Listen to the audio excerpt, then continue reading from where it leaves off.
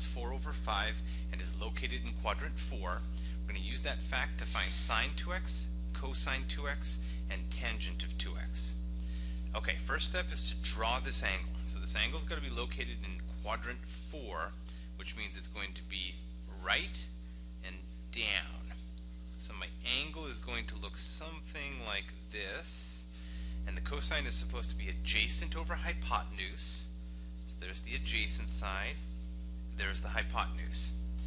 To find the third side of the triangle, the missing side, we'll use the Pythagorean Theorem, and notice that 4 squared plus b squared is equal to 5 squared, so that 16 plus b squared equals 25, b squared equals 9, and so b equals plus or minus 3. Now normally we'd say lengths are positive, right? But notice that this is down because it's in quadrant 4, so we are literally going to take the b equal to the negative 3 in this particular diagram. Okay, now apply the double angle formulas.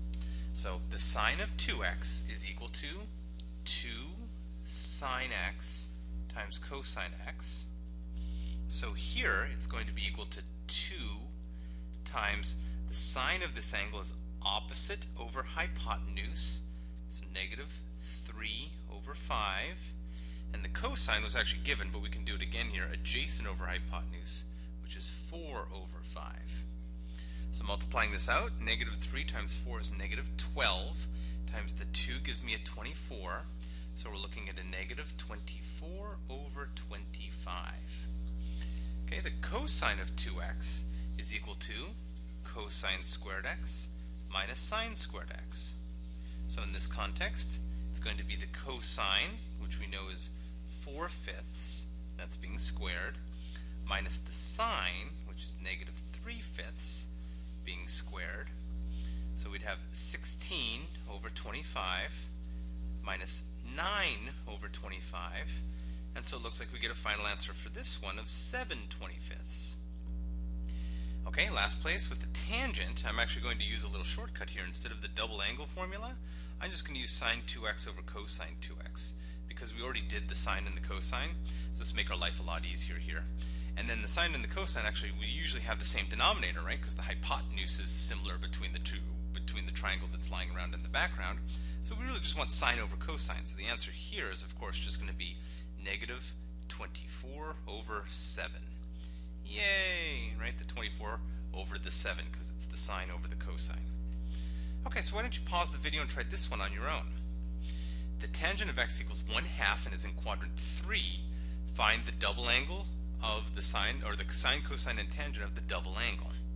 Okay, assuming you pause and gave it a shot here, quadrant 3 is left and down. So, with an angle of x, we want opposite over adjacent, opposite over adjacent. But given that we're in quadrant 3, that means we're moving left and down, so I'm going to call it negative 2 and negative 1 for those sides. The hypotenuse by the Pythagorean Theorem would be negative 1 squared plus negative 2 squared equaling c squared. So 1 plus 4, we get 5 equals c squared. So the hypotenuse is radical 5. In this context, the radius of the circle that we're drawing, this hypotenuse will always be positive. Okay, so just like before, we're going to now apply the double angle formula here. Recall that the sine is 2 times the sine of the angle, which is opposite over hypotenuse, times the cosine of the angle, which is adjacent over hypotenuse, for a final answer of 2 times 2 is 4 times 1 is 4 over 5. The cosine of 2 times an angle is cosine squared minus sine squared. So we'll do the cosine, which is adjacent over hypotenuse, squared minus the sine, which is negative 1 over radical 5 squared.